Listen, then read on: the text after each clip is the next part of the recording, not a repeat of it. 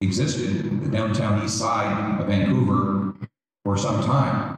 The model of the downtown east side has been spread right across the country.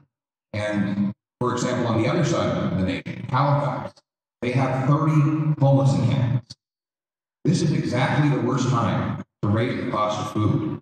And that is why I am announcing today that I'm calling on NDP Premier David Eby and Justin Trudeau and Jagmeet Singh to cancel the April 1st carbon tax hike, despite the hike and after tax. Pierre Poilievre's adamant stance against the increase in carbon tax can be viewed as a testament to democratic ideals, favoring fiscal prudence and minimal government interference in the market.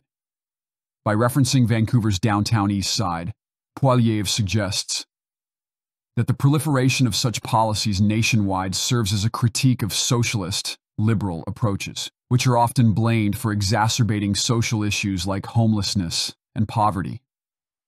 Poilievre's particular focus on the timing of the carbon tax hike, particularly its potential impact on the cost of living, underscores his genuine apprehensions regarding the financial struggles faced by individuals and families.